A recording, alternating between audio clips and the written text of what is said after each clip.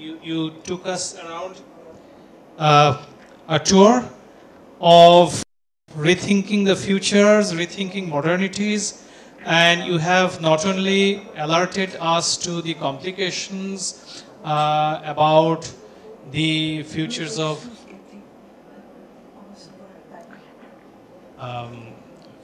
modern art museums, and I'm sure the audience have many questions for you. Thank you so much for your generosity in your willingness to answer questions. So the floor is open.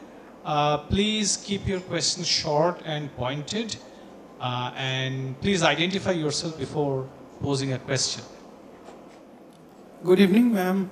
My name is Shorandranath Dotto. You have mentioned that the visual economy. By the pronunciation of visual economy, what do you want to mention? This is my question. Thank you. Visual economy. What do you mean by visual economy? Visual economy, it means the many ways an art is visible. So the visual economy has to do, it's not just the monetary economy. It has to do with works which are shown often or not often, to what audience, if it's shown in a private situation, if it's shown in a more open or public situation. This is what I mean by the visual economy of the works. Oh. My question to you would be that how feasible you think is the model of a universal museum anymore? Because it's a model that is being questioned all over the world, right? Whether the older model of the World Museum, which could collect objects from all over the world, was by definition a European colonial enterprise. Now, when it comes to modern museums, and I'm thinking about all the museums you mentioned, their narrative of the modern was, again, understandably a Euro-American narrative of the modern. Now, you are mentioning the possibilities of making that a more global narrative, but you're saying it is impossible to just pick and choose one from each, and that would not really work. So do you think that for the Museum of Modern Art, as against the Museum of Contemporary, if you have to now make it a more globally, if not inclusive, but a more globally calibrated narrative, then how would one go about it? You mentioned a number of Indian artists. You talked about other alternative models like there was in Shantiniketan, which were not a museum model, but a model for display. But I think it would be important to shed the idea that there can be a universal museum. I think it's almost impossible that there can be an idea that any museum can be universal in what it can hold. I think in what I said, sorry if it was not obvious, but I don't believe in universal museums. I think that even those who were from the beginning conceived, and till at the next time, if I wanted to be provocative, I would say that the classical universal museums are functioning much better than the supposed to be universal modern museums. You know, when you go to Metropolitan, when you go to Musée du Louvre, you can of course say it's not enough and this part of the world is not, but you know, I think it's much more convincing and complete than what you would see of modern art, because from the very beginning, something didn't work out that you collect, you understand, you articulate what you know, what you are close to. And what you could say is that, and when I was mentioning Latin America, and of course you should be more subtle because Mexico is very different from Brazil, and Argentina it's another development model and so on and so forth. But again, if we speak fast, we could say that on one hand, the Latin American countries did have very early, more or less same time as New York, museums of modern art, but it didn't work so well because the social momentum didn't work. So the museum opened, but people didn't take care. The audience was not au rendezvous because you know you need when people are starving, it's a little bit difficult to invite them to the museum, and so on and so forth. So because you had, I mean, Lina Bobardi, Italian, Brazilian, because it is a wonderful model of transcultural modern project. Lina Bobardi, she was born in Italy. She left because of Mussolini and fascism. She went to Brazil, and she invented the Museum of Modern Art São Paulo, the Museum of Religious and Popular art from Salvador da Bahia, and it's absolutely, even now, you look at that, amazing inventive project. So it's a little bit a different issue. But when you come to most of the countries, it's, you had many situations which were not museums of modern art, and not much. So I'm not speaking about Lodz, because Lodz, it's a very special museum built in Poland for this specific avant-garde, and it didn't develop much after. So again, you had many different models, and you could say this one was very specific because it was not about Spanish or British, it was Polish, okay? No, I think the point I was trying to make is that if we assume that the modern has very specific national contexts in all the part of the non-European world, they developed in very specific national, anti-colonial, post-colonial contexts, then those national contexts have produced their own national modern art museums in most of these countries. Now, how far that modern can measure up to the history of the modern has always been a big debate, right? It will always either fall short, or it will, as you said, when you make a Hussein next to a Picasso, who is derivative and who is not, these questions will come. So I'm therefore saying that maybe in the, as you rightly said, in a contemporary field, it is outside the museum, in the biennales and series that various cultures are coming together. But the history of the modern remains far more contested in a way than the history of the contemporary. Because the modern is still struggling to decenter the European modern and to say we have our own alternative, indigenous, powerful traditions of the modern, which may or may not measure to what you're laying out as the standard of the global modern. I think, therefore, the narrative of the modern and who the modern belongs to, or who modernism belongs to, will always be a very contested narrative, and you will never be able to... But I think it's more complicated than that, because I won't buy that, when you're in Paris, it's first you have national situations in each country. You have very national... I could have, I'm not interested in that, and I think it's very between dangerous and unnecessary. But you do have national context, you do have national histories, you do have national preferences, and you have to be aware of that. But again, I think that these days, it's also clear that the situation is much more complex than that. You have in India probably a national project, but there is not just one. You have a certain number of dissensual voices. You have artists you can really understand in between different cultural heritage, and I think it's what we have to work about. I remember when I did, and it's not Indian, when I did the retrospective Elliot Sika, the Brazilian artist in Paris, and we had many people coming, and they would look at the wonderful monochrome geometric paintings from the late 50s. They would say, "Oh, it's wonderful, but we did that." I never understood who were the we. We did that in the 30s. But this is absolutely, you have to work out, because first he knew very well what he was doing. Second, Otsika, the problem is not derivative of Mondrian. The problem is the reading of Mondrian, a radical Brazilian artist from the 60s, gay, from a very intellectual family, but not happy few, not rich, was able to articulate. And it's very difficult to say visibly, because it's not an illustrative artist, so it's more of a materialistic metaphor. How he's moving one element from one social space to another.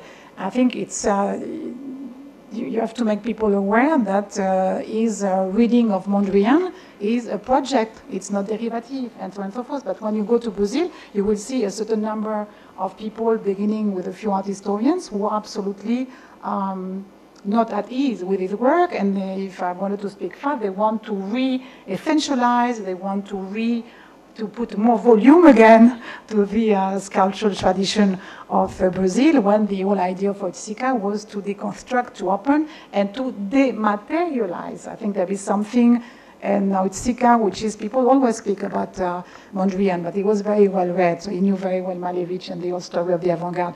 And there is something in Oiticica you could really, it's much after, and it doesn't redo, you never redo, but which has to do with the pictorialization of the real space. And it's something which is, it's not helping to keep him in the Brazilian national narrative. You see what I mean? And these days, I think between you and me, it would help when in India you would have, and one is not enough for such a big country, but sometimes you begin with one, and after you see how far you can go. But it would really help when you would have in India museums of modern art with, not speaking about Indian, and I have no problem with that. You know, when I want to see modern Chinese art, I know that it's a place to stay in Paris and to articulate. You see what I mean? Because it's absolutely clear that you won't get this history from New York or from Paris or from London. This said, what is quite important these days, because if not, we are leaving the work for the generation of the 23rd or 24th century.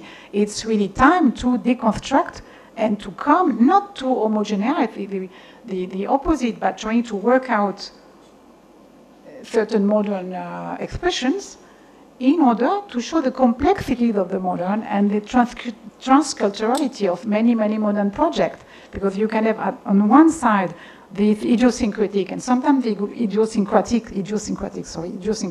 has to do with the materiality, the spatial, the social, political, and material momentum of a culture.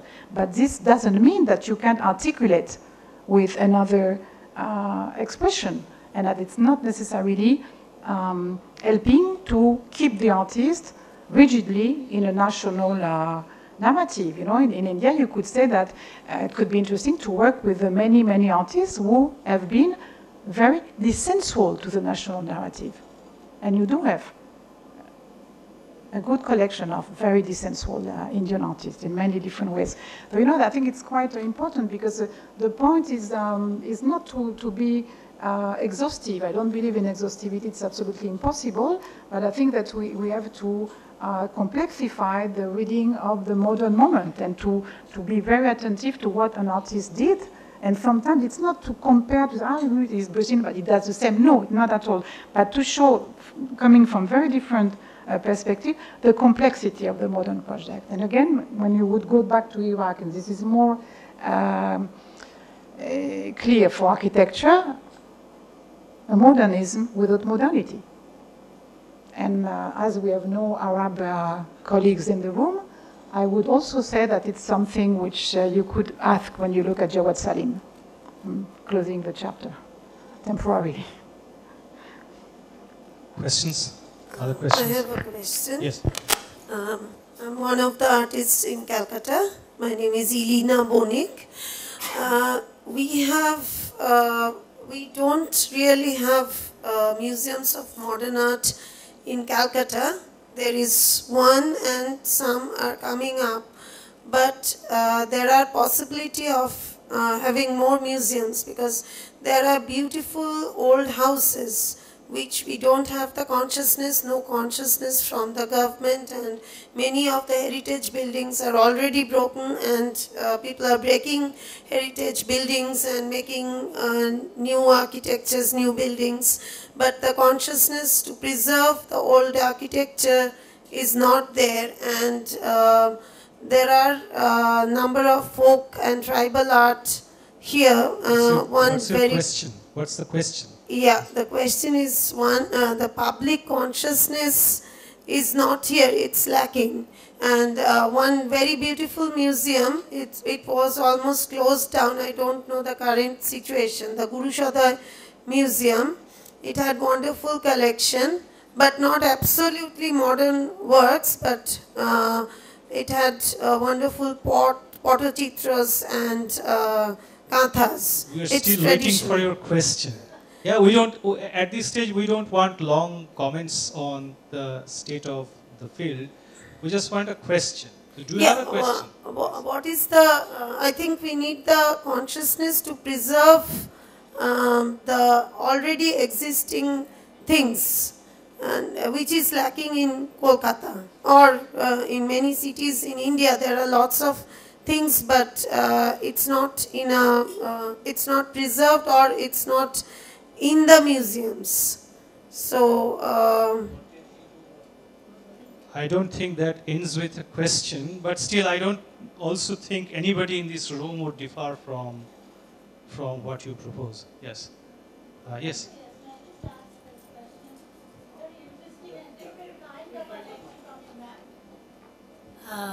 We're so used to other kinds of lectures, and I came with very different idea altogether. But I was wondering, why was it not possible, or did you deliberately omit no visual presentations? Because so much of it is left our imagination, which I may be totally wrong about thinking. When Tapati, for example, spoke just now about making it universal, it never struck me.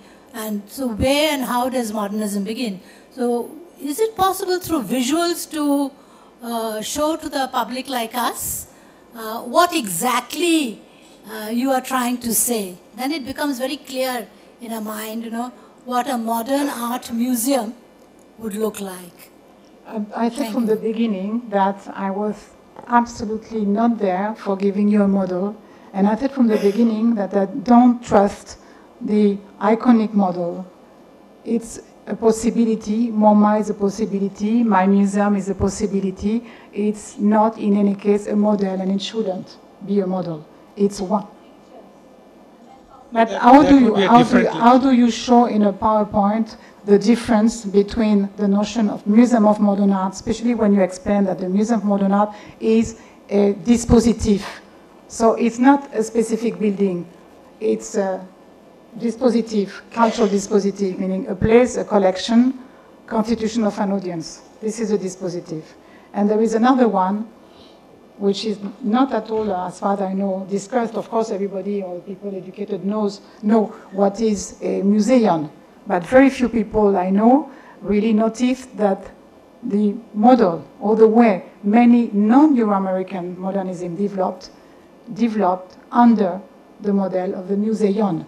No building, no collection, and the meeting of the muse. I mean, what doesn't, I don't think it would have changed a lot if I had shown groups of artists together under the trees of Shantiniketan or in a coffee shop. I think these days there is a lack of thinking. And it's really nice. I mean, I could show the collection of my museum. I never do that. I'm just using diapositives when I have to introduce an exhibition I did. Otsika could be, because not everybody knows Elio Otsika, by the way, one of the major artists of the century, 20s. And, because I think it's really like, it's absolutely important to be able to discuss models, because, what would be the next step? That people, you have a certain number of problems in India with the Museum of Modern Art, again. You see that there are some, and it's very, very positive discussions and possibilities. But up till now, it's very undecided. And my point is that the solution is surely not to sell a Guggenheim model or a MoMA model or a Bobo model. This is not the point. The point, the model has to be worked out of the Iketnung, the conditions, what has been done, because a certain number of things have been done quite well, and how do you move from there? Because I don't think when I will show, and I'm absolutely, in the last 20 years, I've been very critical of many museums which have been built. It's wonderful for the architects, beautiful iconic building, and very poor when you want to really work with, the artist might be dead, but we are working with living works.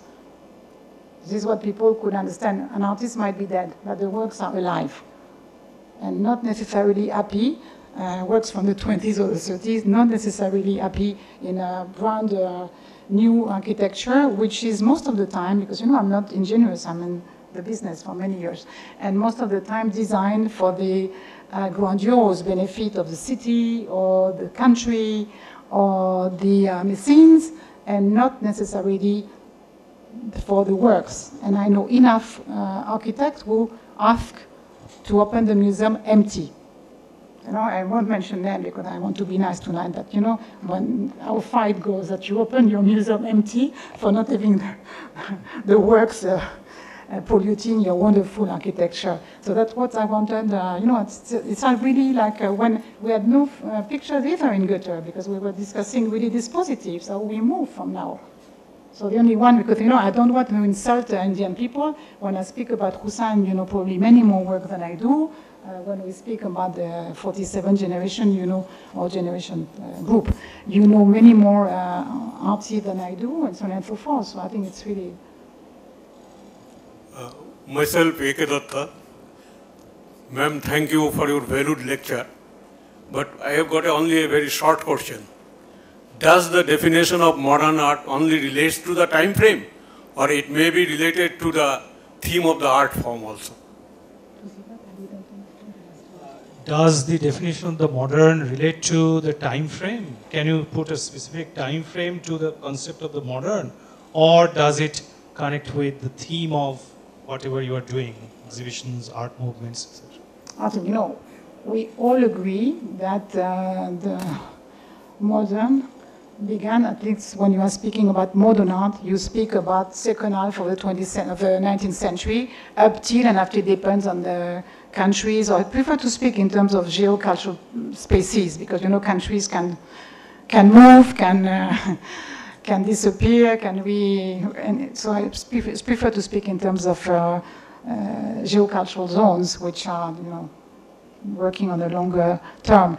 And this is absolutely clear for any collection in India or wherever, modern, second half of 19th century, the works of art, the modern moment. But after, you know, when you speak about the beginning of the modern in culture, it's before. Then in different countries, it may be different time frame. Does it like that? I think, again, I tried to explain that the modern, you know, the development of the